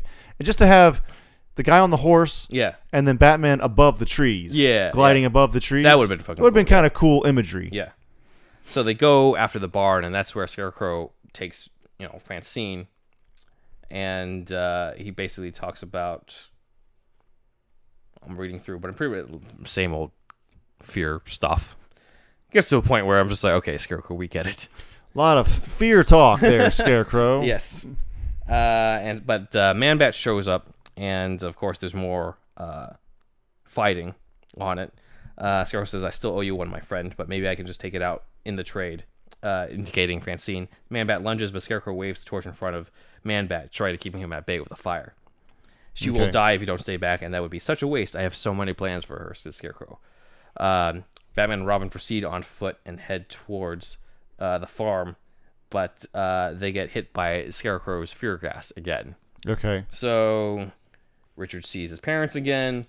Alfred saying, you should have left Robin well enough alone. You're responsible for this. And Robin looks down, and he sees the dead body of Batman. So it gets to the core of it that he's hallucinating the deaths of the Graysons because really his main fear is Bruce dying. Okay. On him, another father figure dying on him. Mm-hmm. And Batman shakes him and says, "It's just a hallucination. Come on, we got to go in there," and everything like that. Batman and Robin go in and they want to help Man-Bat save Francine. And Scarecrow's challenging Man-Bat to come after him because he kind of sees Man-Bat as his creation. Okay. And everything. And just at the wrong time, the serum that Francine created kicks in, and Man-Bat starts slowly turning into Kirk. At the wrong time, because this is when he's trying to save the love of his life, and he needs the power of being the Bat. Oh, interesting. And what starts his deconversion again? I think maybe it's just his fear of losing her. I'm not really sure. Well, remember, he did take a serum that she made for him. Oh, okay. All right, yeah. So it could be that it finally has kicked in. Okay. And Scarecrow's like, what appropriate timing. Time for your trial by fire. Whom shall you choose? Me, the defenseless object of your rage and vengeance, or her, the burning love of your life? Are you man enough to decide? And it says Man-Bat rises, and he spreads his wings. And Man-Bat says, there's just enough monster left. And he springs towards Scarecrow and just misses him. Instead, he heads for Francine and raising the fire spread. So obviously, this is him choosing her over his vengeance on Crane. Okay, yeah. So he rescues Francine, gets out of the fire, and reverts back to Kirk Langstrom. Okay. At that point, and Francine helps save him. Meanwhile, Batman and Robin are fighting off Scarecrow, as well as that patient who was named Jay. Scarecrow has sort of turned him into his own henchman to fight Robin. Okay. Scarecrow accidentally kills Jay by, I think he throws like a pitchfork or a scythe towards Robin, and Robin ducks and it hits his henchman. So that's the end of that. But at the end, Batman is trying to help Francine and Man-Bat, and Robin turns to Scarecrow and Robin is trying to help Scarecrow out of this burning barn because the whole fight has happened and the barn's starting to catch on fire and everything. And Robin says, even though I'd love to see you dead, I think you'd be better served in Arkham. And Scarecrow says, what's the difference? Robin says, what are you afraid of, Doctor? And Scarecrow considers the offer, looks around with dawning realization, and sighs. And he thinks about his past and everything. And he sees his father, says, boy, you can't let people like that terrorize you your whole life. You know what you're meant to do, and everything. And he also remembers his father continuing that with the rest of the passageways. He says, fear can't rule you. After your mother passed away, I was scared to raise you by myself. But like a man, I faced it and didn't let it best me. You have to do the same. And young Jonathan says, but they hurt me. I want to hurt them back. And his father tells him, don't concern yourself with them. Revenge will only consume you. Let it go, son. Let it go. So he forgot the rest of his father's lesson. Okay. And here, surrounded by the very place where that happened, Scarecrow remembers the actual lesson, what he was really supposed to get away from that, and that he's been sort of going away from what his father told him all his life. So as he's burning around and everything, he tells Robin the repeat of what his father said. He says, I know what I must do. And Robin says no, but he tries to stop him, but Scarecrow passes his arm through the fire, which spreads up his sleeve. He examining his burning arm, then smiles at Robin. The flames engulf him, and Scarecrow basically throws himself into the fire and kills himself. Well, shit. Yeah. And Robin gets the fuck out of there because he's just like, all right, well, I did my best. Yeah. Type of thing. I did my best. Batman says, I'm sorry I left you back there. Robin says, it's about time I took care of myself. Okay. And Batman says, Crane. I think we've seen the last of him. And Robin says, maybe, but like he said, once fear is eternal. So, happy ending. Kirk is back to being a human again. He's with Francine. Francine asks, anxious to fly again? Kirk says, flying's for animals, not men. And Francine says, to me, there was only the man. Kirk says, but it took the monster to make me realize how much I love you. Francine says, I brought you something. And she holds out a hearing aid. And Kirk says, funny thing, I don't need it anymore. Oh, wow. So nice little wrap up for this love story between the two of them. That's cool. That he had to become Man-Bat in order to remember what was important. It's mainly about him. I feel like Batman goes through this arc in the beginning, but then he's kind of done at that point. Yeah, you know what I mean? To be honest, this movie is basically the Man-Bat movie. Man-Bat versus Scarecrow. Which is pretty cool, but it's just like, it's again so much focus on a Batman villain and not Batman, but it's like, I don't know, like if it's good, then whatever. You know, I would have liked this movie, I guess. Yeah, I would have liked it. I just my issue is that it's more of Man-Bat's movie, and it also feels like if Batman and Robin weren't in this, it would still kind of play out the same. Still kind of work, yeah. It would still work. It would just be Man-Bat versus Scarecrow, and then Man-Bat would still choose Francine. Yeah. And Scarecrow would be caught in the burning barn and realize, the father thing and just let himself die. Batman and Robin don't really have to do much in this whole thing. That's my only issue with the whole script. That's what exactly. I was feeling the same way, man. Wayne Manor. Bruce asks, are you sure you want to do this? Dick says, someone told me once that I need to find out who Dick Grayson is apart from Robin. Bruce, I'm honored that you felt I could ever replace you. Maybe one day when you were ready to retire, but you're right, I need to discover my own path. And so he leaves, and that sort of completes his arc. Bruce is like, stay out of trouble. Dick says, you know me. And Batman is back full time now. Back in the cowl and everything. Gordon's silhouette appears and across the office as he walks in, and he sees a red cellular phone with a Bat logo on it on his desk. So I guess this is planning a modernized version of the Bat phone for him. Yeah. Now the cityscape. A red Nokia phone. Yes, a red Nokia Those phone. Indestructible ones. It says, Batman is, his cape flutters in the breeze. Gotham City's protector has returned. A crow flies past Batman and glides down the side of the building, around fire escapes and signs to the street below, and passes by Tetch's clothing shop, Night. A quaint hole-in-the-wall establishment. Serious? No lights on. Behind the window, a hand pulls down a shade. A light comes on. The silhouette of a small man in a large top hat. Something is just beginning. Fade out. Wow. All right. So the idea was that this was going to be part one of a trilogy that Shapiro and Wise were going to do. So this would have been this wouldn't just be Batman 5; it would be Batman 5, 6, and 7. Jesus Christ! The idea was that Batman 6 would be Mad Hatter with potentially Harley Quinn after she wakes up from a coma after what happened to her, and then Batman 7 would wrap it up by having, let's see. Let me just read. It said, by the third film, Dick, who was absent from the second film, would grow from Robin to Nightwing, and he would help Batman defend Gotham from Killer Croc and Clayface. Jeez. And that would have wrapped up the trilogy. That'd be awesome. I would have loved to have, like...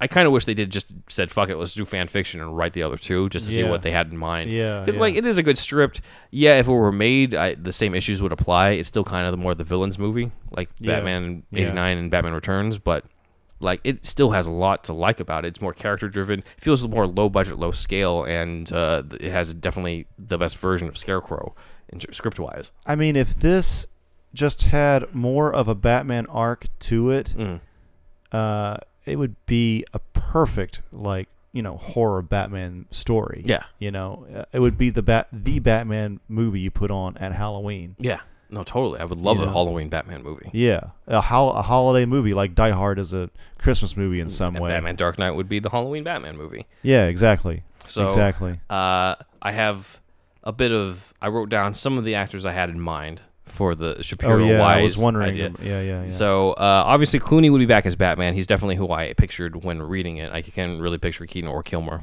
Yeah. O'Donnell is back as Robin, and by the time he's Nightwing, he'll be 70. Michael Goff would be Alfred. Fat Hingo is Gordon, and then, of course, Rene Auberjonois, I'm probably butchering his name, would be Dr. Burton. He was the guy who played Burton in Batman Forever, but more importantly, for our purposes, was the narrator of the Batman Forever novelization. Oh, audiobook. yes. So for Scarecrow, I can't see Nicolas Cage play this version of Scarecrow. It's just not. I can see I can see him play a version of Scarecrow, but this one is very much rooted in the comics, rooted in being seen as like an Ichabod Crane type. I think maybe some prosthetics or some makeup would be needed for whoever you cast in that, just to make him look a little bit more ugly and stuff. But the type of character actor that I could see in it would be someone similar to like a Ralph Fiennes type. It was just after English Patient, and he kind of played this type of character in Red Dragon. Everything. He'd play a good villain and everything. So I can see Fiennes as that. I considered maybe Jeff Goldblum as Man-Bat. Because Goldblum would fit that better than Scarecrow, but it seems like typecasting because of The Fly. That's true. But that well, yeah, it was like 10 years or so. Yeah. 15 years since then. Maybe it's because I like Doom Patrol, but part of me was wondering if you could plug in, since this was the 90s, Brendan Fraser in that role. I can kind of see him in that because he's supposed to be the heroic. He's kind of the heroic doctor type. Yeah, I could totally see him as a Man-Bat. Yeah, and Fraser's already, you can see him down for like, oh yeah, sure, I'll be in like the prosthetic. I can see him being the guy who'd be like, I'm down for the prosthetics. Is any actor already that skinny? Or kind of skinny enough? You're talking about at that Scarecrow or for Scarecrow? I don't really think so. I mean, Christian Bale and the Machinist. What if that was the alternate reality? We see Christian Bale as the Scarecrow. I mean, fuck. There's one actor I probably could do it. There's one sort of lesser known actor I really like who was in Man of Steel as a Kryptonian, but I like him for Scarecrow. His name is Julian Richings. If you look up his image, he looks like an Ichabod Crane. He looks like a Scarecrow type. He's just not super well known. I was kind of going for somebody who would have probably been cast as a headliner at that time. Okay. And then I'm picturing more of a Jennifer Connelly type as Francine, because she always plays the like worried wife type of a scientist. Yes. Yeah. And so maybe it's typecasting on my part, but whatever. She's the wife of Charles Darwin in a movie with. Oh, really? What's her actual husband? Vision. Oh yeah, I forgot about that. Yeah. Paul Bettany is Okay, so maybe that's total typecasting on my part, but whatever. Jennifer Connelly as Francine Langstrom. You need a solid female lead for this one because Francine Langstrom's the only female in this whole thing. That's true. Batman 6 would have been Mad Hatter and Harley Quinn, so I have a very 90s idea of that. I'm thinking more of like people who are actually. I know this is Courtney Love or Madonna, but I'm thinking of people who actually were like actors primarily. Right. Someone who who could pass as Jack Nicholson's daughter if they were going to go for that. I know that was a Mark Protosevich idea, but I'm carrying that over. I wrote Cameron Diaz. I can see as totally as Jack Nicholson's daughter. Yeah. As a Harley Quinn type. Yeah. And then for Mad Hatter, this is mainly because after seeing him play creepy as fuck on Law and Order SVU, Martin Short. He was so creepy in that. Actually, that's a very good pick, man. Yeah. I was not thinking that, but I actually had nobody in mind. But yeah, that's really good. He literally played Mad Hatter and Alice in Wonderland around that time too. So he could have just That's true. The costume. That's true. It would have been kind of the same thing. Batman 7, Killer Croc and Clayface. So here we go. So this is what probably I'm thinking 2003, 2004. Yeah. Killer Croc is, I think he's supposed to actually be African American. Is he? But it's tough to see. I mean, they did cast an African American in Suicide Squad. This is maybe I'm thinking Green Mile or something around this time, but I was thinking Michael Clark Duncan. Yeah. I know it's kind of cliche, but I mean, he loved those types of roles, so there was that. Yeah. Clayface, I went a little untraditional, given that I was picturing if you really were casting this in 2003, 2004, you would need somebody big and established, almost veteran-like in the role of Clayface that would primarily be a vocal role. Yeah. Especially if they're going up against Clooney. So you've had Nicholson, DeVito, Jim Carrey, Tommy Lee Jones, Schwarzenegger. You need, like, so you can't just cast, like, you can't just cast somebody who's just in a voice acting in video games and stuff. Yeah. So I went with the old Basil Carlo version of Clayface, who was like the old thing, and so I went with Pacino as Clayface potentially.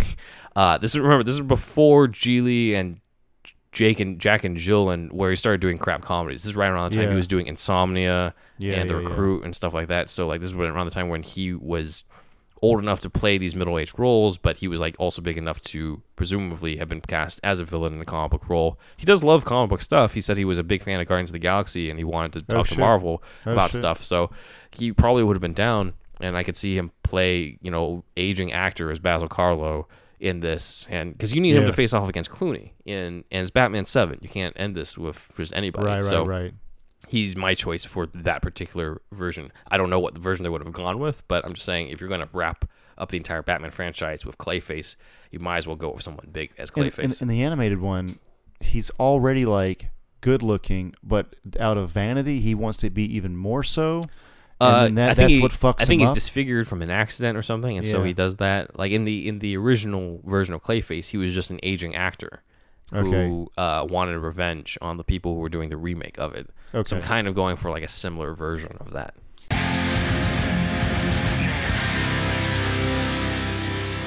Okay, I got you. So that would have been the possible ways that we could have continued the 90s Batman. In another universe. Batman Unchained. I'd love to do a deep dive in Batman Unchained, but unfortunately I don't have the script, and then I kind of just went over the summary of Batman Dark Knight. If that guy has a Twitter or contact, I'm going to email him this episode. Of course, yeah. By the way, actually do that. The writers of this did say that they noticed a lot of similarities between this version of Scarecrow and Batman Begins, where there was the Arkham Asylum. There's a couple lines lifted, right? A couple lines that feel like it's lifted. There's even one where straight out Francine says, Jonathan, and Scarecrow turns and he says, no, Scarecrow. Okay, yeah. Which is in Batman Begins. Yeah. So, I don't know. Maybe Does he say, not my diagnosis? Remember that in Dark Knight? Yeah, no, that's not in here. I thought that was kind of a minus. Yeah. It's they did weird stuff with Scarecrow. He's kind of just this... He went from, like, the red herring villain almost for Batman Begins to kind of just being, hey, now I'm the cameo villain for exactly. Dark Knight Rises. I'll just show up and everything. Yeah, I think that was kind of weak. I think Nolan was, to me, it felt like too obvious of a mistake for Nolan to make. Yeah, but oh well. Nolan's is like usually so good with that shit. I would have loved a Tim Burton style Scarecrow type thing like this. Batman Dark Knight. Definitely. He would have knocked us out of the park, man. It would have been amazing. So it would have absolutely been hit out of the park. So that is Batman Dark Knight. That's my replacement deep dive for Batman and Robin. And who are the writers of this one again? Again, it is Lee Shapiro and Stephen Wise. Great. So thank you guys for allowing that to be published so that I could read it and talk about it on the podcast. Awesome, bro. This was actually the sequel to our Batman and Robin episode. If you didn't listen to that, please check that out. This was what could have been, as far as a sequel, or I guess reboot of Batman and Robin, actually. Believe it or not. Reboot. But yeah, it would have been interesting to see Clooney as a dark version of this Batman, while retaining the whole fact that he's still the smartest guy in the room, still the detective and everything. It would have been a weird redemption round for Clooney, while still not quite being. It wouldn't have fully cemented him as a great Batman. Okay. Because of the fact that it just doesn't give him that much more. Okay. So that's my opinion on how it could have turned out. Is that pretty much it, dude? That's pretty much it. Batman 5. Batman 5. All right. Catch us. Do you want to reveal the next one, or you want to save that? Well, we, as you guys might imagine, the next live-action movie is Batman Begins, but we might take a little bit of detour because there was another movie released around the same time. We're still going in chronological order, y'all. Yeah, we kind of are. There's another movie released after Batman and Robin that people saw, and every hardcore Batman fan saw it and believed, why didn't they just do this as Batman and Robin instead? That is Batman, Mr. Freeze, Sub-Zero, everybody. We're going to dive into that. And stay tuned to find out what we think, because I have not seen that since 1998, and Andrew has I have never seen it. Has never seen it, just like a phantasm. So we'll see how that turns out. Yeah, we'll see. I do not have the Blu-ray for that one, actually. All right, everybody, this has been another installment, of course, and yeah, check us out on all the social media, and please give us some money on Patreon.